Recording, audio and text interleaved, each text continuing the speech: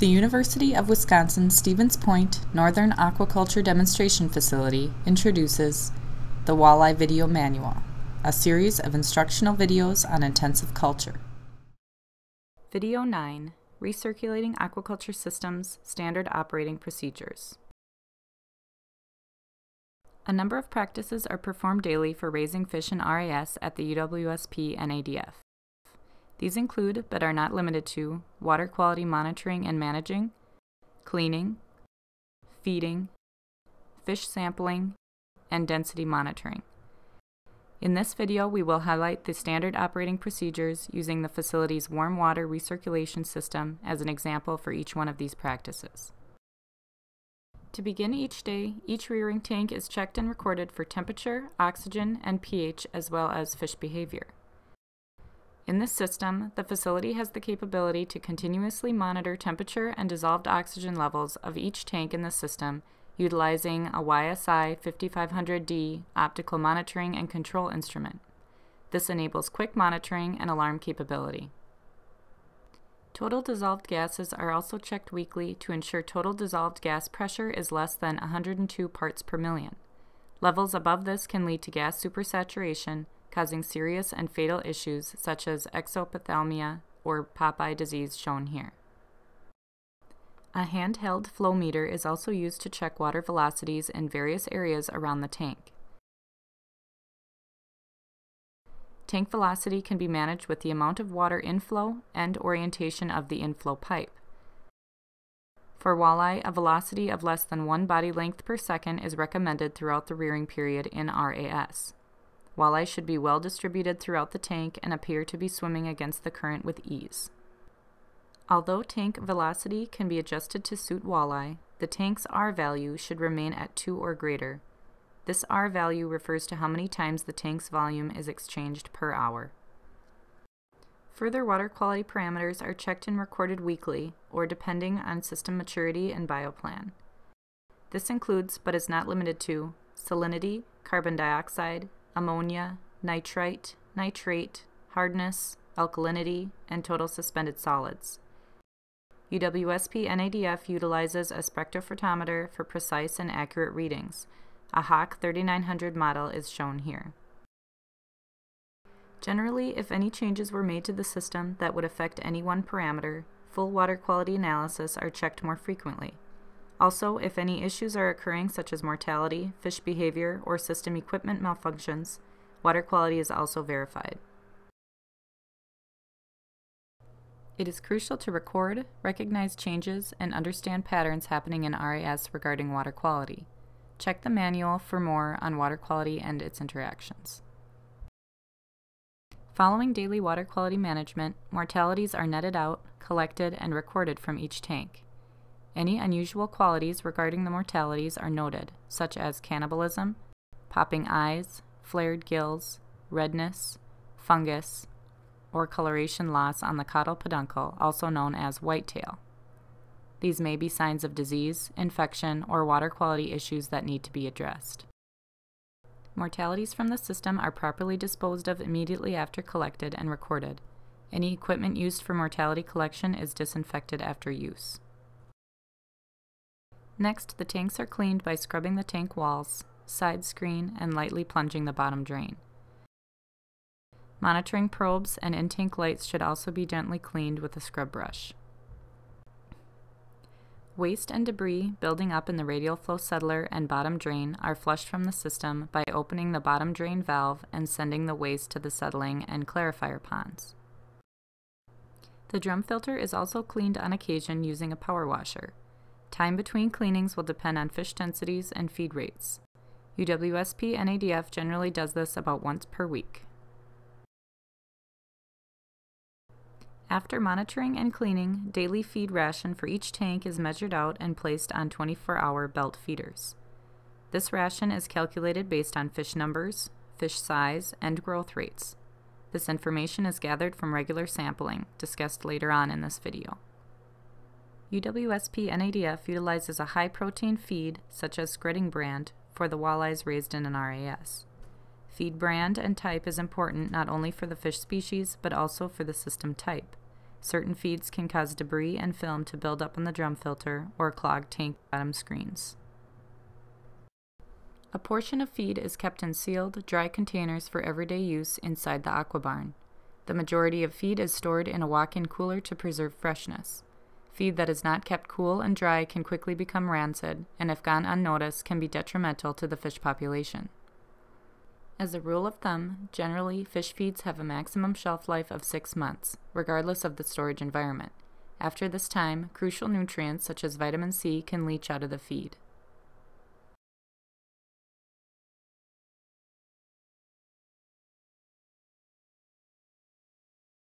With the addition of feed, a buffer is also added, such as sodium bicarbonate, to the system sump, which increases alkalinity or the buffering capacity against declining pH values. Since nitrification is an acid-forming process occurring in the biofilter, without sufficient alkalinity levels to buffer the system, pH can rapidly decline, becoming acidic. Acidity decreases the biofilter performance and thus leading to spikes in ammonia nitrogen.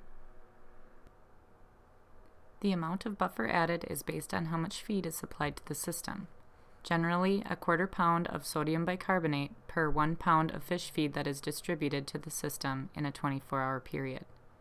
This assists to maintain levels greater than 150 parts per million calcium carbonate, referred to as alkalinity. Daily buffer additions may need to be adjusted depending on water quality factors of individual systems. In addition to daily operating procedures, fish need to be sampled from the system on a scheduled basis to determine growth rates, match feed rates, and track densities. At the facility, small fingerlings are sampled every week due to their fast growth, but as they become larger, sampling is transitioned to once per month. Fish are also sampled each time a population is moved or transferred. Refer to the manual on average growth rates and feed ratios observed at UWSP NADF. Sampling fish from the RAS follows a similar protocol as the larval stages, shown in the previous video 8. A group of fish are sampled for length and weight from each tank in the RAS. The fish are netted out, placed in a trough or bucket of their rearing water, and sedated lightly with MS-222. As shown in the previous video, this sedative enables more accurate sample readings as well as lowers fish stress during handling. A few fish are always tested first to ensure a light sedation before adding the rest of the sample fish into the sedative.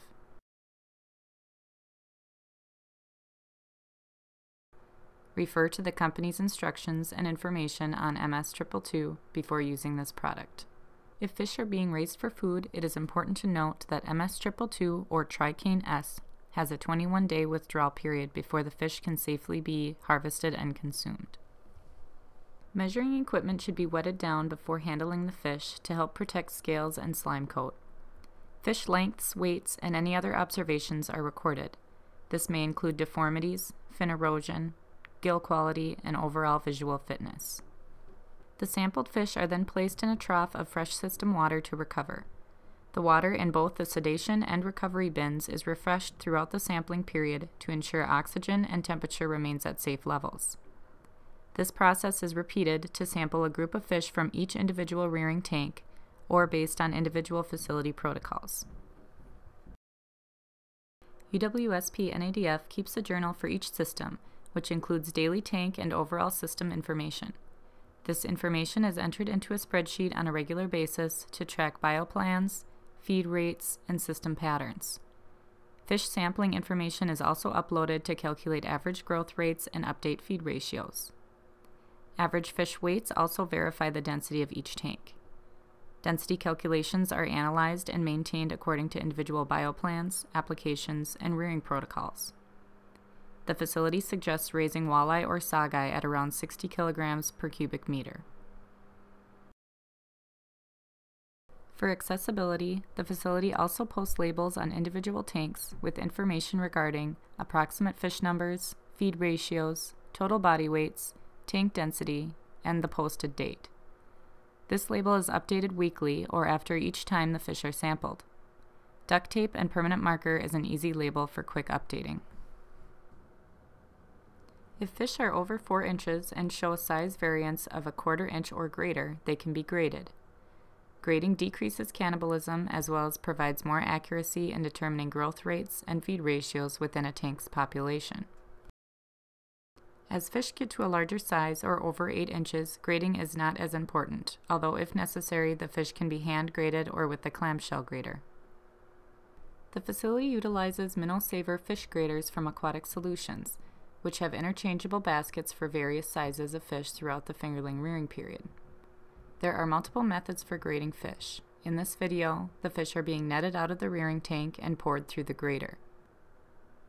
The grader size was predetermined based on a recent fish sample to separate the fish into 2 groups.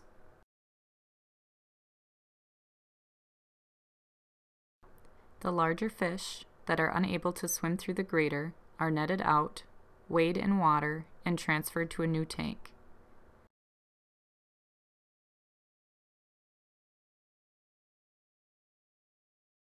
The smaller fish swim through the grader and remain in the same tank.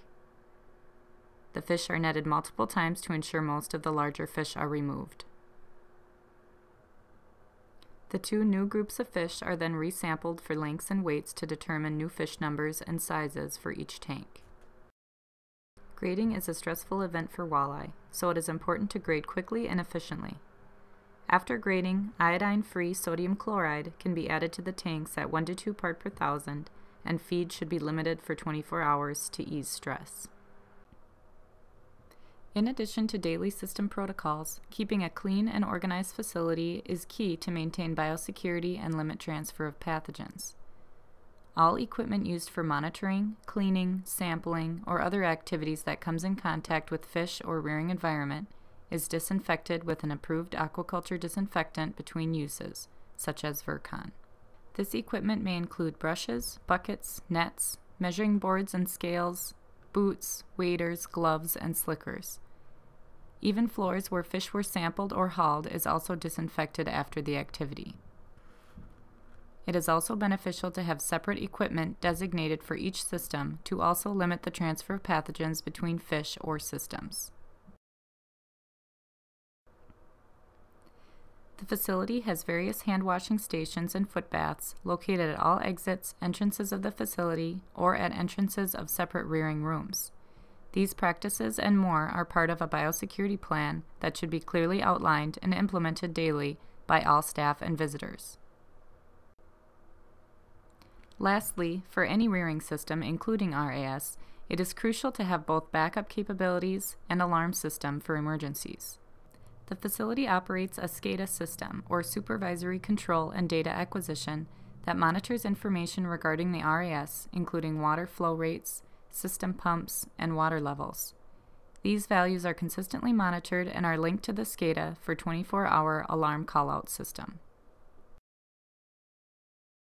This concludes the video on RAS standard operating procedures. Continue to the next video on purging techniques and critical point summary.